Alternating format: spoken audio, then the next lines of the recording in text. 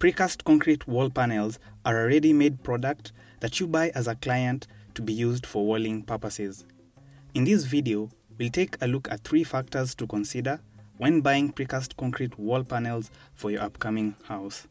I'm Muema, and let's start by looking at the first factor, the load-bearing factor. A typical panel has a width of 0.6 meters, a thickness of 90 millimeters, with varying heights of 2.5, 2.7 and 3 meters. It also has circular hollow openings running across the panel. The openings reduce the weight of the panels by cutting down the amount of concrete needed to make them. The openings also regulate temperature and noise through the trapped air inside them. Embedded inside is a steel mesh that adds more strength to the panels. These features affect their load-bearing capacity. For a simple bungalow, like this house for example, the panels are used to support the weight of the roof. For multi-story buildings, these panels are used in addition to columns and beams to support the extra weight of the upper floors. The panels, in this case, are used as partitioning walls and not as load-bearing walls. Plaster is used to firmly connect the panels to the foundation. This also helps them transfer the load to the foundation of your house. The panels interlock with each other thanks to their interlocking grooves. To hold them in place at the top, a steel C-channel is used. This acts as a beam that ties the panels together. The second factor to think about is the finishing aspect of your walls. The advantage with precast panels is how quickly you can shift from installing them to painting them. Because they are already pre-plastered, unlike stone blocks, you can start painting your walls after installation.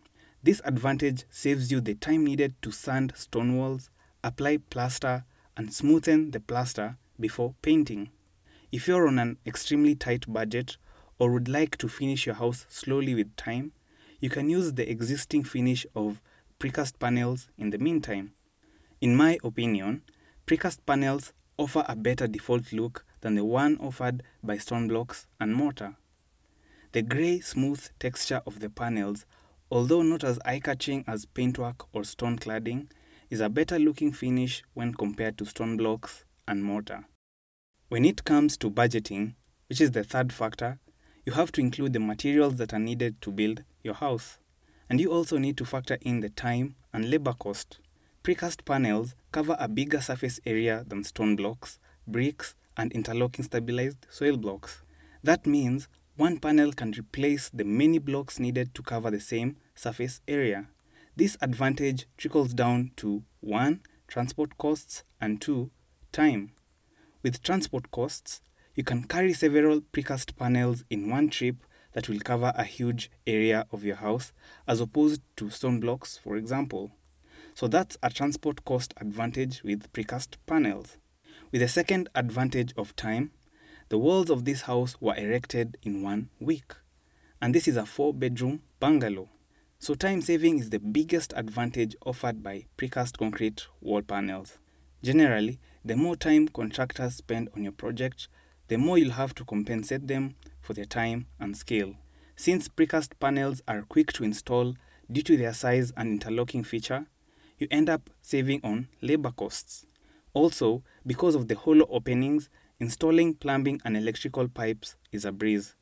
It's faster for plumbers and electricians to do their work, and also saves their time and energy that would have been spent chasing stone walls to place pipework.